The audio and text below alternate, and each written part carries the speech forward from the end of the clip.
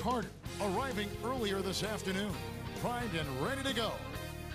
It's the home of the Pacers as 2K Sports brings you today's action live from Indianapolis. We'll see the Indiana Pacers defending home turf in the Eastern Conference. They're coming into this game off that recent loss to Atlanta.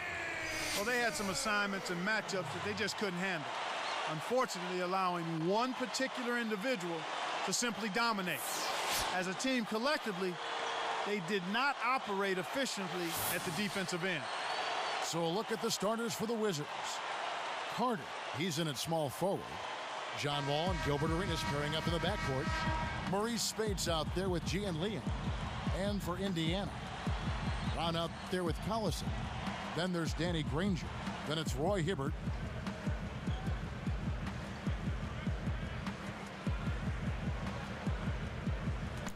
Yeah, what's going on, everybody?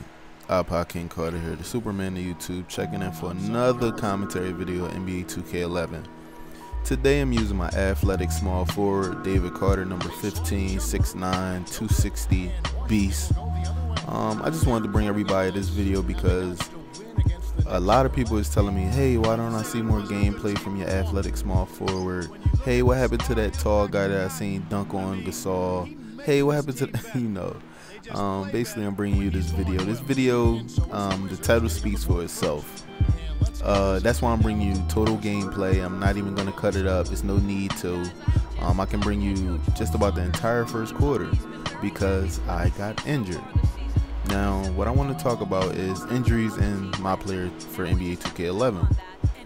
What happens is, if your durability isn't high enough, or you know, a freak accident might happen, most likely you're going to get injured. You're going to have to sit for a few games, or the NBA 2K insider will come up and say, hey, you might have to sit out for this game, or you know, do you want to play through the injuries? And if I were you, I would choose to play through them, because even with your little bit of production, your team still might get the W.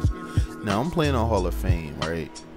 And it's not really hard at the small forward position or the point guard position when you're playing on Hall of Fame. So I can basically do whatever I want to do. As you can see right there, you know, I hit the bucket. But what you want to do is, when you're playing NBA 2K11 and you're not doing any commentary or anything like that, I would leave your NBA 2K Insider on, because you will see at the end of the video I got no type of simulation at all. Now, I'm gonna spoil this for everybody. If you turn your NBA 2K Insider off, what happens is you actually have to play every single game that you're injured for. So my guy's gonna actually get injured for, you know, about, I would say, 2 weeks, and it's telling me that I have to play every game. I have to sit on the bench in a suit and just look at my team lose. We lost 7 straight games before I even stepped on the court. We actually won one after the 7 straight down loss. I mean, not down loss, but after the 7 straight losses. And it actually asked me, did I want to trade any players? Goddamn right I want to trade players. I'm sorry, but Maurice Spates, you guys got to go. I don't know what happened to JaVale McGee. For some reason, he must have went to the D-League, because he's not on my roster. He's not on any other team's roster. He's not on anybody's injured reserve list. So he must have went to the D-League. But back to the injuries. What happens is, when you get injured, it's like this. You can get injured from a hard foul. You can get injured from coming down from a rebound, going up for a layup, going up for a dunk. You can even get injured from shooting a jump shot. It's all about your durability. I remember when I first started my player, I used to shoot a lot of jump shots. Now, when you shoot a contested jump shot and you fall on your back, you know that little animation? After you fall on your back, your dude just lays there. He's done. He's done for, like, all these back spasms. But another injury is when you're going up for a layup, most likely a Euro step or something like that. And when you're in the animation and somebody's trying to take a charge, you actually like collide with the person and you basically plow them over. But when you fall, it's a choice of a separated shoulder, it's a choice of a broken wrist, or you know, a high fracture, you know, whatever.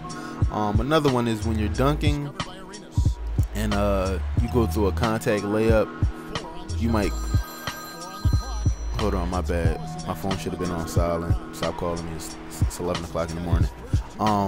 But what happens is you get hurt from a dunk. You come down off the dunk after a contact dunk, you can get a high ankle sprain, you can tear your you can tear any type of ligament. It's stupid. I also got another one where I went in for a layup one time and the dude grabbed me. I got that video out. Just say my I think the video is called like my dude got hurt or something like that. I got the flu from a dude touching me. Like, he put all his cooties on me. Like, the bull grabbed me out of midair. I was sick. When I went to the line, I noticed my dude was like, his head was down. He looked groggy. He looked disoriented. Like, it was like, yo, what's up? What's going on with my dude? Then I went to the start and I was like, injury, the flu. I was like, what? How did I get the flu? It's not even hot in here. It's not even cold in here. Like, what's going on? Like, what gave me the flu? Like, no crazy temperature change. Like, I don't know if we were on like a 4-game road trip and then I just, got the flu off that. I don't know, but 2K, they try their hardest, to try to make the game realistic, but some of these injuries are crazy. Another injury I got was off a rebound. I went up for the rebound. I grabbed the rebound, right? But when I came down, everything stopped. The whole game stopped. Dude just started hopping and jumping and skipping on one leg. Looking up, his face looked like, oh, like what happened? And next thing you know, it simulated the whole game for me. I was like, what the f? So, but when you get injured, this is the easy way to get out of it. Turn the game off. Forget that. Turn the game off. If you get injured, please have autosave on. If you don't work with autosave, I'm sorry for you.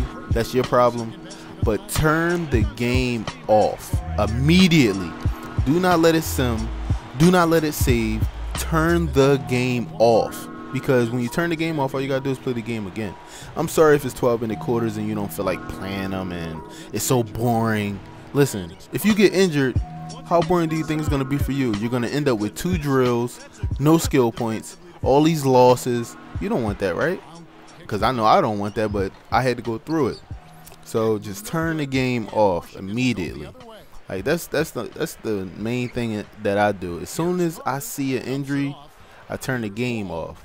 But since this my player is basically done, he's at 99, I just decided to roll with the punches. I don't care. I can roll with the punches. I use this my player in crew games, right? Now, after I got injured, this is the funny thing. Once I got injured, right, and it said that I was out for 2 to 4 weeks, I loaded this my player up in a crew game last night.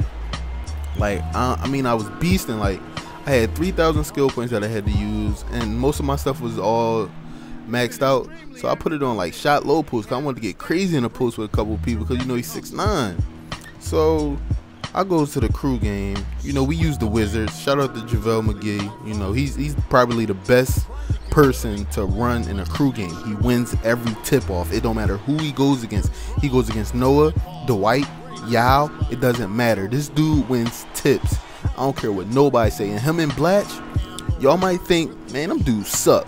No. On crew games, they are the most underrated big 2 on the game, dog. Like, when I mean they bang with Gasol and Bynum, I'm telling you, yo, if anybody's listening that play crew games, go with the Wizards. Trust me, like, hands down, the Wizards gonna hold you down because you got Rashard Lewis at the 3, you got Blatch at the 4, and McGee at the 5. Now, if you playing two player people like me and my boy Rez was running last night. Listen, I had what's the boy name? I put Rashard Lewis at the 2 because I wanted to run 3 against some dude. So I had Howard, John Wall, and somebody else like rotating because I didn't have my player, and we still pulled the win out. We still pulled the win out because McGee was taking everything. Blatch was on help defense, and we run 1-3-1. So when you get injured, man, it's just crazy because the my player didn't even load. I forgot to even say that the my player didn't load. I didn't see any type of bench or like I didn't see my dude sitting on the bench or nothing. He just like when I loaded him up, it said, "All right, cool, play crew." And we usually don't pick our players at the starting screen because a lot of people get scared when they see 99s. Yeah, don't be scared. Oh, you mad, huh? Yeah, don't be scared. But I load him up after the game starts, and I was going through the emotions, and I'm looking at the people like, yo, where the hell is D Carter at? Where is my monster? Where's my beast? And he didn't load because he was out on injury, and that's just what happens, I guess. Because I've seen my players come in crew games, dudes that's like 50, 60, 70 overall. They'll come in a crew game, right? And when they're running down court and they're holding their wrists.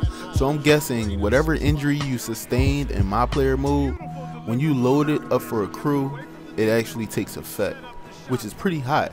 You know what I'm saying? Some dudes get to play on their worst, like they holding their back when they running up court. It's crazy. Injuries are crazy.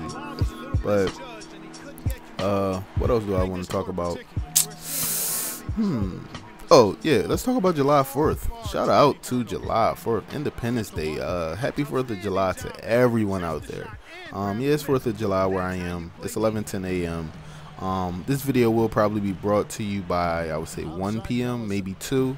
Yeah, my processing and rendering for Sony Vegas takes a little while, and you know, uploading it to YouTube only takes a certain amount of minutes that the video is actually the length. So, you know, internet is crazy, don't worry about it. But let's get straight into some gameplay. I haven't said anything about the game because I was kind of pissed off about it, but let's go. Alright, it's 23-21. You know, I get the call for the ball whenever I want, so oh, let's get it. Oh, that's it. This is the moment. My arm. Damn it. Fuck. Oh, my arm. I gotta check this out. Please don't be long. 2 to 4 weeks. Separated shoulder, guys. Oh man. Well, there's nothing I can do. Let me go to the line, shoot these Hall of Fame free throws. Yeah, I said it, Hall of Fame free throws. Let me get my 5 seconds of fame real quick. I couldn't get it out. I'm sitting up here laughing, man. 5 seconds, man. Splash, and I'm out.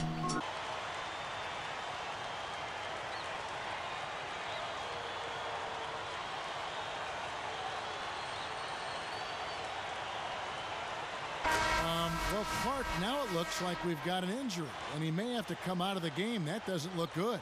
Kevin, this is certainly one aspect of the game that you never want to see. Hopefully the injury's not too severe, and he'll be able to return to action soon.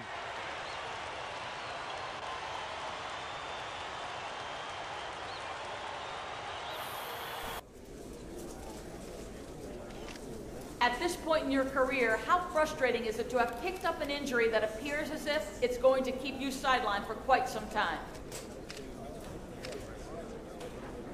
It's really frustrating, man. Really frustrating. I don't know how the team is going to perform in my absence. I'll tell you one thing, I certainly don't plan on rushing back from this. I don't want to jeopardize my career by returning too soon, you know? When the time is right, I'll be back.